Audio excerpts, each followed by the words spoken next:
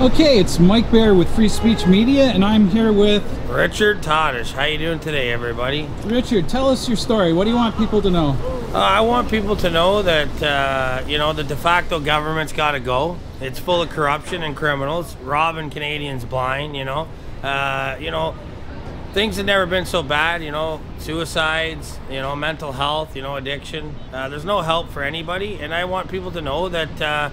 You know, come on down to Dundas Square, stand up for your freedom and your rights that are being taken away by a, you know, de facto system, you know. So, and I'd really like people to, you know, love their neighbor, love each other, and, you know, find peace and love. That's the moral of the story, in my opinion. I like your message. Yeah, thank you.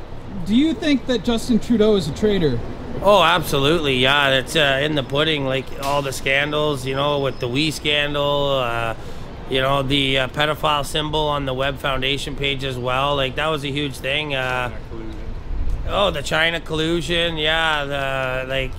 Well, Rebel News actually just aired on Fox News actually about that, you know, about these troops here on our soil in these mining camps. And it's pretty disgusting what's going on, that's for sure. It's... And I believe he conspired in the election, in the United States election, in my opinion.